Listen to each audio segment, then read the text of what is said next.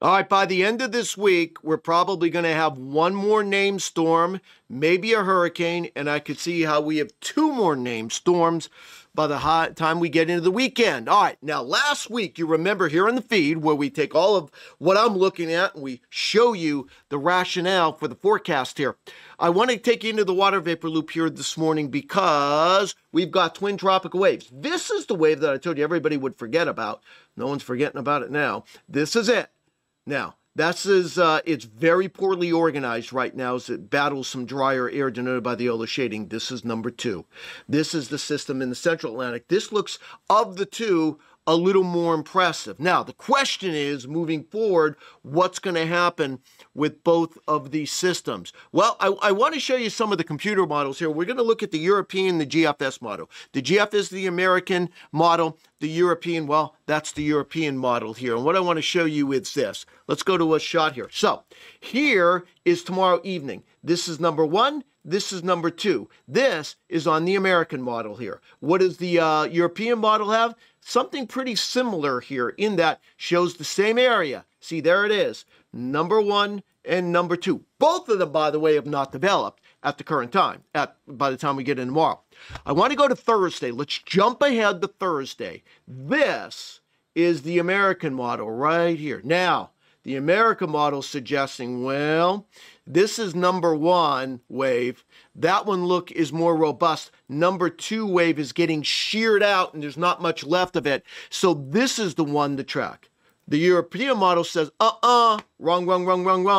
Opposite. See, the European showing this is number 1, barely noticeable because the yellow shading, that's the upward motion. There's not much upward motion, not a lot of energy. But the European saying, look at the red here. That's the one to watch.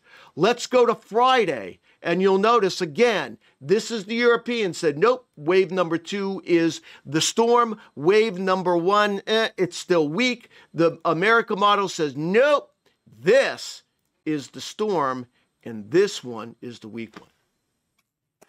Welcome to forecasting. So what's the thought process? Well, I want to show you this and I want to tell you what I think, right? So let's go and I want to take a look at what we always look at, the wind shear with this. All right. Now, as we move forward here, remember we've got the 2 waves. Let's look at the wind shear right now as we get into Wednesday. What I see is this. Here are the 2 waves. This is the European model. So wave number 1 is located here. Wave number 2 is here. You see that? Now, what does it look like moving forward here? Look at the wind shear going forward. What I see is low wind shear in here.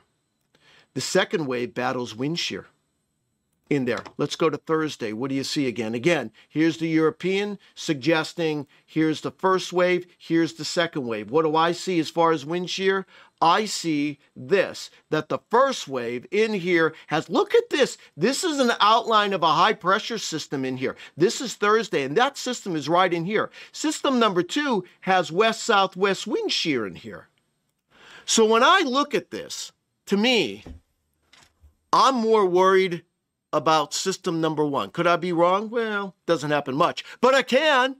And when you look at it, there's the wave 1. I think this is the one to watch going forward here, all right? This is the one to watch because I'm not expecting much of anything through Wednesday. Thursday, Friday, it starts to organize.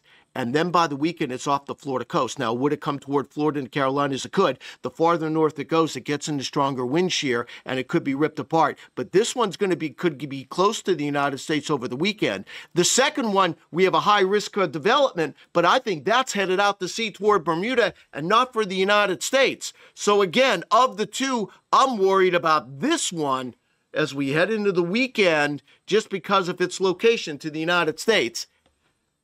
Watch that. And that's the feed.